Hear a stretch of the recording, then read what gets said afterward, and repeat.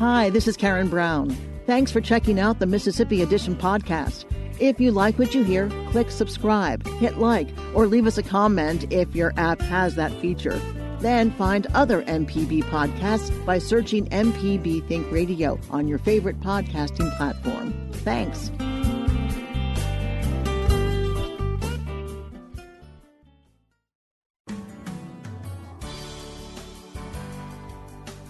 Good morning. It's 8:30 on Friday, September 17th. I'm Karen Brown, and this is Mississippi Edition on MPB Think Radio.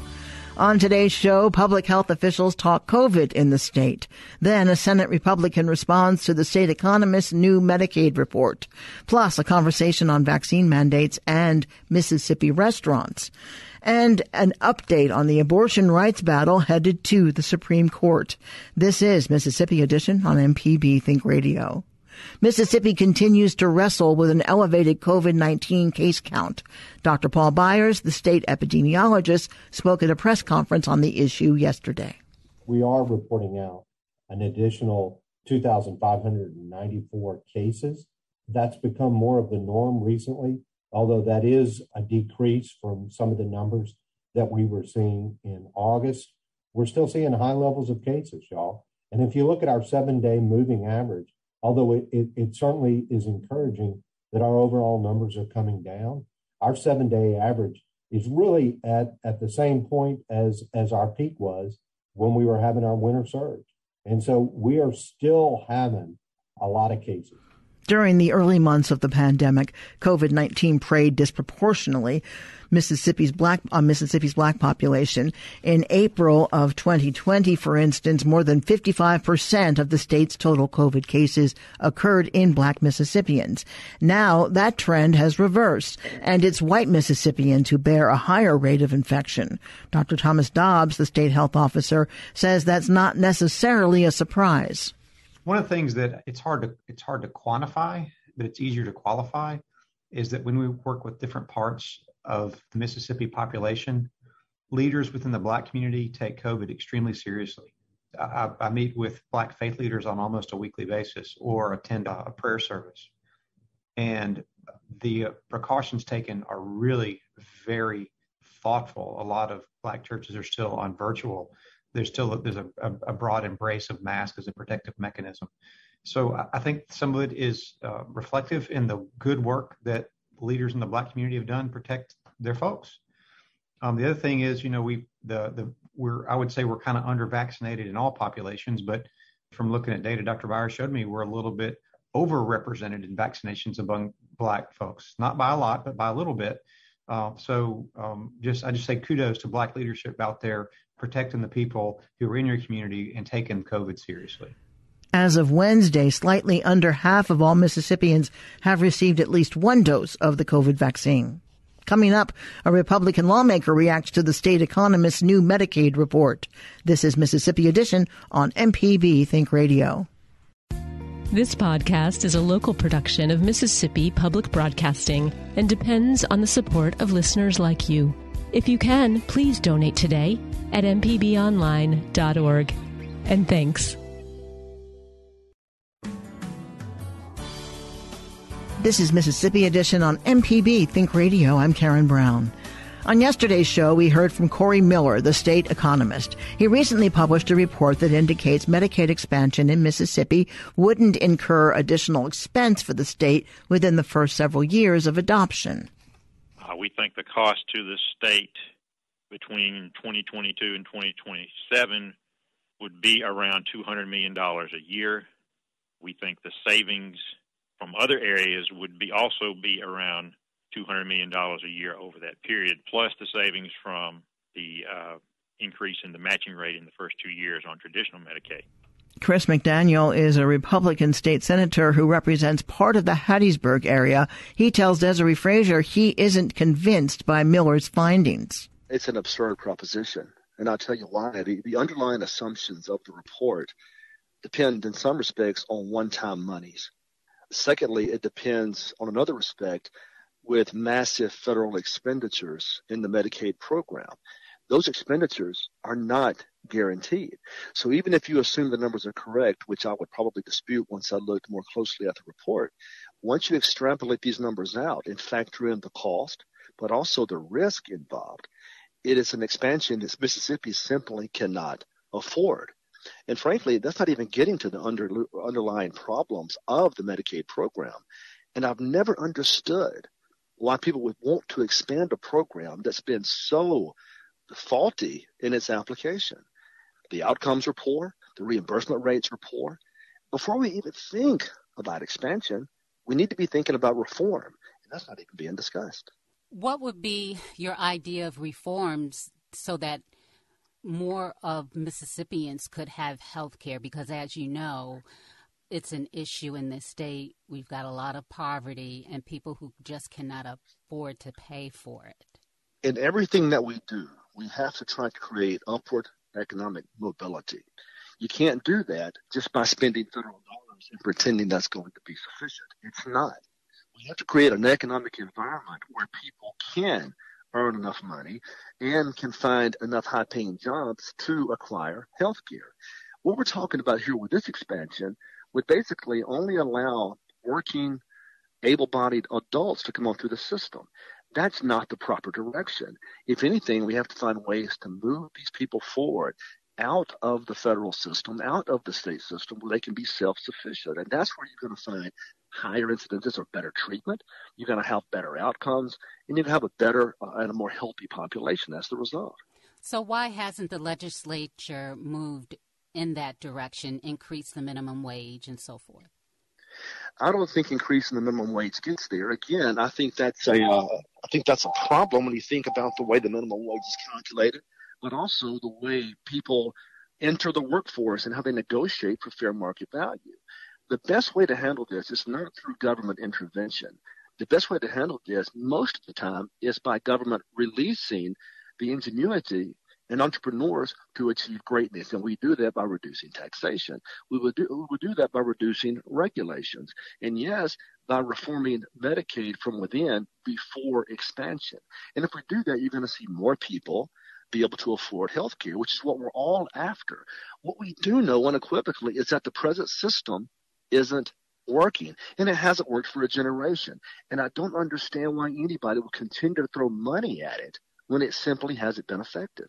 Well, there have been reports that a lot of people have been able to get health care through the ACA, through Medicaid expansion, that would never have had health care coverage. So in the meantime, while all those things are percolating and being put into place, there are people who are being served. Well, there are also reports of people who were already insured who dropped off their private insurance to join the government dole, and that's not helpful at all either. The point is we have to change the way Mississippi and the rest of the country views health care. And if we're expecting the federal government to utilize Medicaid to serve our purposes, and that should be to get high-performing services and high outcomes, if that's what we're requesting or demanding, then Medicaid's proven it cannot meet those criteria. Why we would expand that doesn't make a lot of sense. We have to learn to think in new ways. This is really simple. For way too long, Mississippi has been beholden to federal expenditures and governmental expenditures to drive our economy. It's no coincidence that our economy is still in shambles. That's why we have to find ways for the private sector to drive the economy. And if we do that and we release entrepreneurs and job creators, people will be able to afford health care. That's the idea. Have you got people on the same page with you that can move this forward? You know, it just depends. I mean, unfortunately, in the legislature and in other places, people normally just follow whatever leadership says. Unfortunately, many of my colleagues don't have an interest in some of these more complex issues when they should. So they're basically being told, if you will, how to vote or what to do.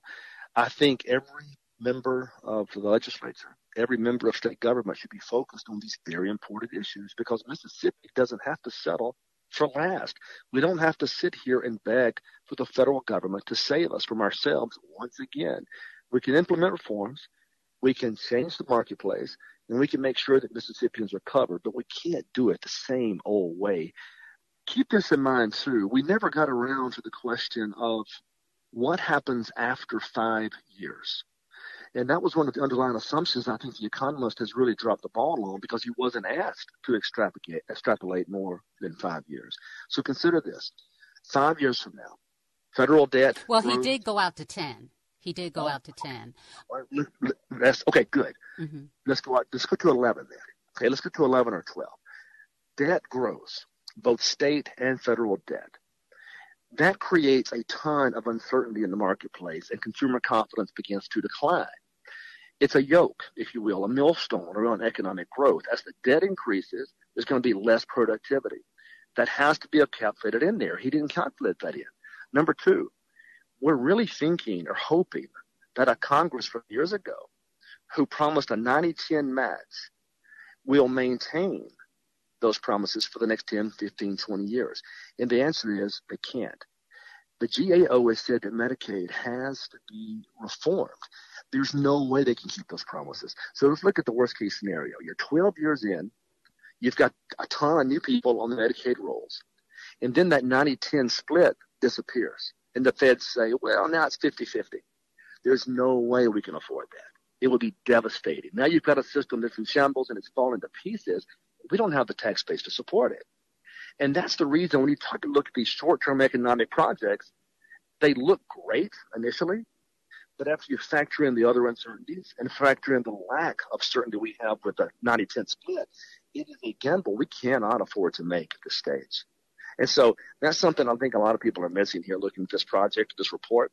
They'll look at it and they'll say, McDaniel's out of his mind, this works. It doesn't work. It's not going to work in the long term. We may have 5 or 6 or 7 years of productivity. It will decline because of the debt.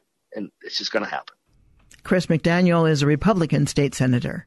Coming up, Mississippi's largest restaurant association is nervous about vaccine mandates. This is Mississippi Edition on MPB Think Radio.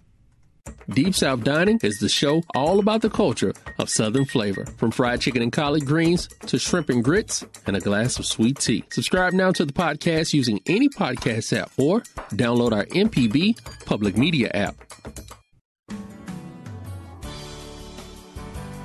This is Mississippi Edition on MPB Think Radio. I'm Karen Brown.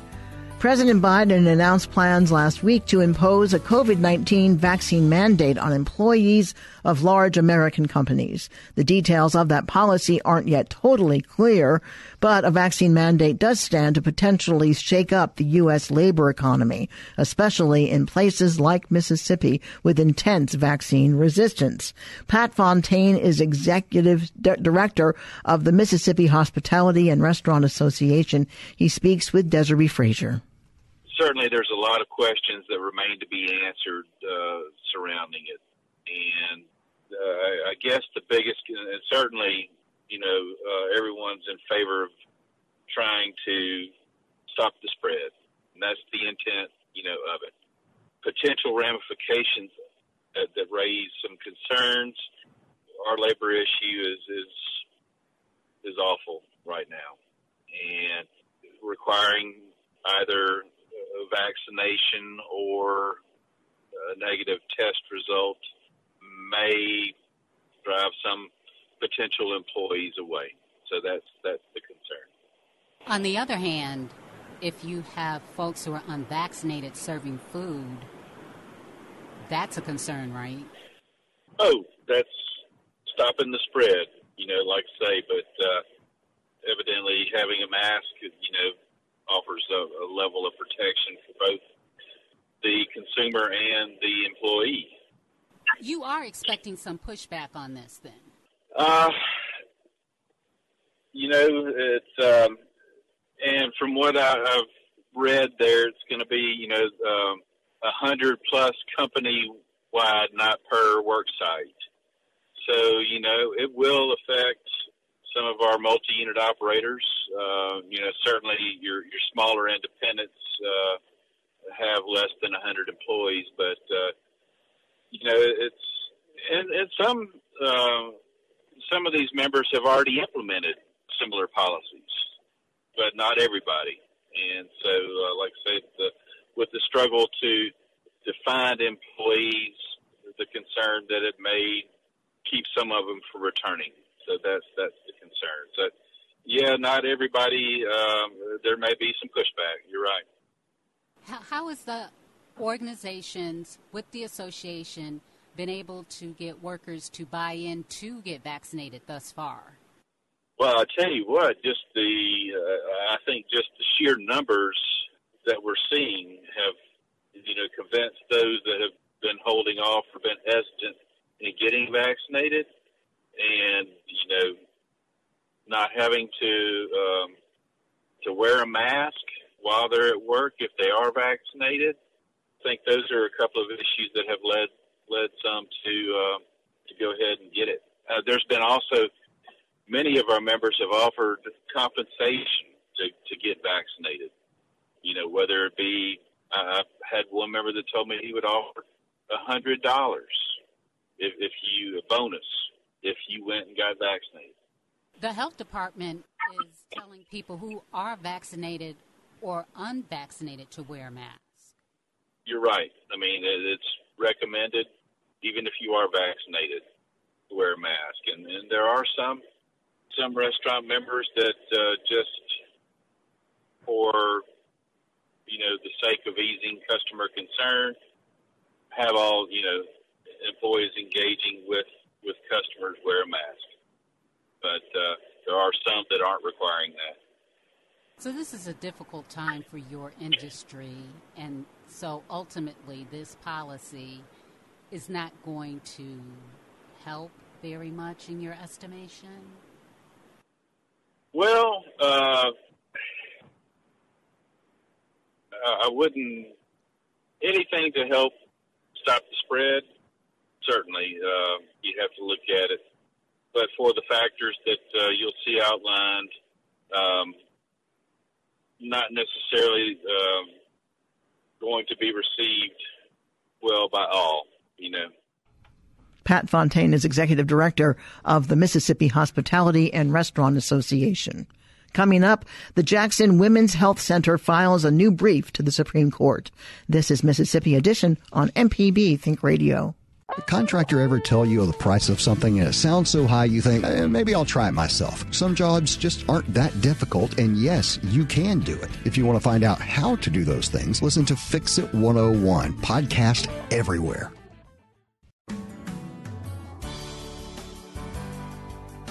This is Mississippi Edition on MPB Think Radio. I'm Karen Brown. The Supreme Court is slated this autumn to start work on a case involving Mississippi's 15-week abortion ban. Earlier this week, a lawyer representing the state's lone abortion clinic filed a brief urging the court to uphold the Roe v. Wade decision. Shannon Brewer is director of the clinic in question, which is known colloquially as the Pink House and formerly as the Jackson Women's Health Organization. She shares with Desiree Frazier the rationale behind the brief. The Supreme Court has taken on a case that I feel is unjust, actually, because, Roe v. Wade has been precedent all of these years, and I feel like they should not have even taken this case. Because if Roe v. Wade is precedent, why are they even taking the case? How are you feeling about the outcome? I know oral arguments are going to be coming up in a month or so. With who we have on the Supreme Court now, yes, we're definitely concerned about the outcome. And in your mind, what has changed? What's different now? What's different now is we don't have people at the Supreme Court who are following precedent. That's what I feel. And they're not holding up to what they said that they would hold up to. And that's what worries us. And that worries us for women. They're not being fair. They're not holding up to what they said. They're not holding up to Roe v. Wade. Say the U.S. Supreme Court does overturn Roe v. Wade. What options are left for the clinic? If Roe v. Wade is overturned, I don't know what options are left for the facility, but more importantly, we should be concerned of what options are going to be left for women, because that's where the issues are going to come, and nobody's going to want to take blame for that, because if Roe v. Wade is overturned, that's not going to make women automatically stop trying to have abortions. And that's where the problem is going to come. So before abortion was made legal in this country, what did women do? The reason for it becoming legal is so women could have access to safe abortions, so that they wouldn't have to do things that were terminal to women in order to have access to abortion care. And that's what they're going back to. It's women being desperate and women making choices that are not safe.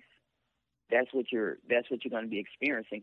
And even more, the women who are going to be carrying these unwanted pregnancies to term, we're already at a high risk for infant mortality. Our infant mortality rate is high.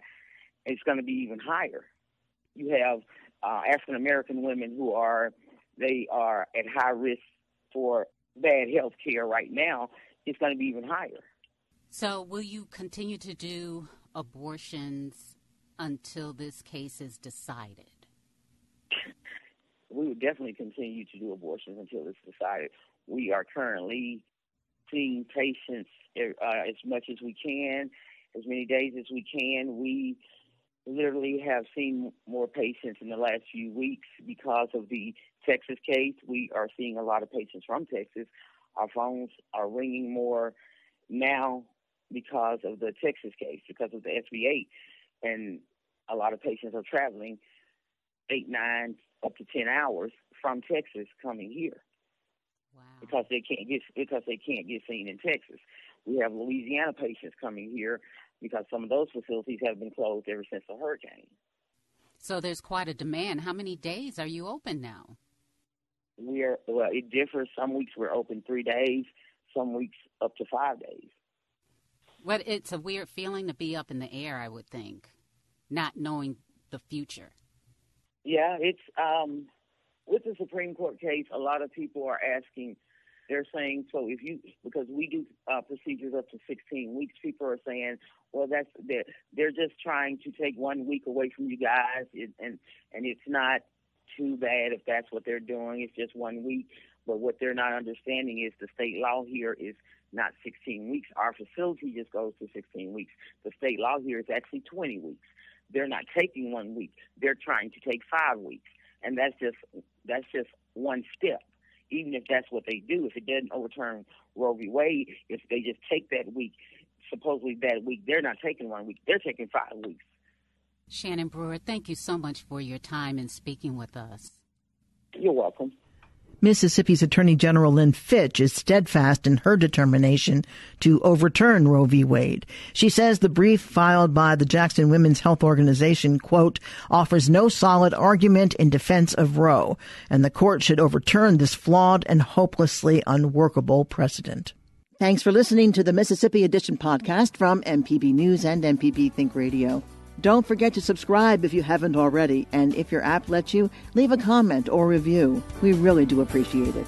Remember, you can always get in touch with MPB News on Facebook and Twitter, and fresh episodes of the podcast are posted every weekday morning. I'm Karen Brown. Thanks for listening. This is